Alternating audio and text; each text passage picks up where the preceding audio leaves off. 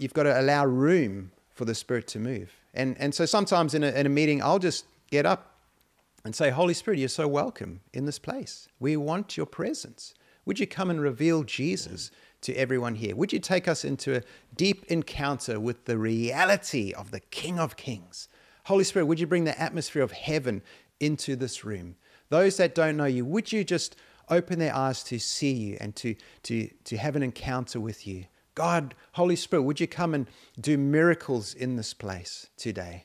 Would you come and meet each person where they're at? Those that are struggling, those that feel weak, those that have had a hard week. Holy Spirit, would you come and comfort them? Would you come and fill them afresh with your presence and refreshing and with strength? Lord, let the joy of God fill this place. You know, just praying prayers like that, where you're inviting the Holy Spirit into the place, and it's coming from leadership, you know, and then be bold. Sometimes you got to be bold and step out. You know, and sometimes you just scan the room. Holy Spirit, who do you want to speak to? Put someone on my heart. We're nearly finished, but I'll just say this. One time I did that in a church service. I was a part of the leadership, and I just looked around. I said, Holy Spirit, put someone on my heart. And immediately this couple, halfway towards the back, God just put them on my heart.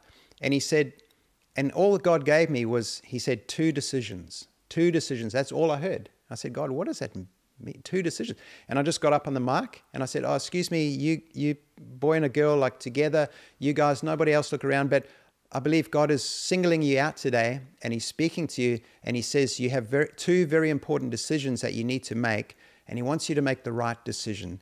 Now, if that is spoken to you, then please come and talk to me at the end of the service. And that's all I did. I sat down, and the guy came up to me. I didn't even know if they were a couple together. I'd never seen them in my life. The guy came up to me and said, I know that one of the decisions I need to make is to receive Jesus as my Lord and Savior. Like God spoke to him. The biggest one. Sure. Yeah. And so I led him to the Lord right there. I prayed for him. He was filled with the Spirit, and I took him out the back to the water, the baptism font, and I baptized him in water, in his clothes, like right there and then. I found out the next day that his girlfriend was pregnant, and she had booked in to have an abortion that week. And and she had been speaking to one of the elder couples, and told that to them. And so they were able to encourage her not to go ahead with the abortion. That was one of the important decisions. And she actually said to them that, I drove to the meeting today, like she's had a bit of a Christian background, church background. She said, God, if you don't single me out in the meeting today, I'm never going to come back to church. I need to know that you're real and that you love me and that you care about me. And she said, when I singled her out, she said goosebumps just covered her body, and she knew that God loved her and was for her and cared about her. And so, yeah, she didn't go ahead with the abortion. And God just drew her close to himself. And sadly, they had a miscarriage. But it's quite incredible to think, like, you know, a miscarriage, not your fault, nothing to do with you, but an abortion does have to do with you. That's your decision. So she can spend the rest of her life not carrying the guilt and the weight of having that abortion. That's right. So it's just incredible. Like, and it just started out with the Holy Spirit. I said, Holy Spirit, give me something for someone. And he immediately responded. And it was simple. It doesn't have to be big, complicated. It can be such a simple thing. He just drops it into your spirit, because I knew I heard it in my spirit. It wasn't in my mind. It was in my spirit, in that inner place.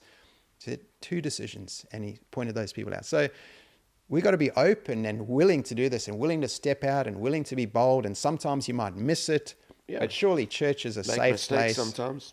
Yeah. Just so sorry. Yeah. Like, and that's fun. We made plenty of mistakes, and like, it's awesome. And people are gracious and forgiving. Like, hey, like, I'm glad you stepped out. Like, it's like Peter, you know, walked on water. When he got back in the boat, I'm sure the other disciples went, you sank. They would have gone, my goodness, you stepped out, you walked on water. That was incredible. Like, you know, and then he also like failed because he took his eyes off Jesus and sank. But, you know, I don't think they would have held that against him. You know?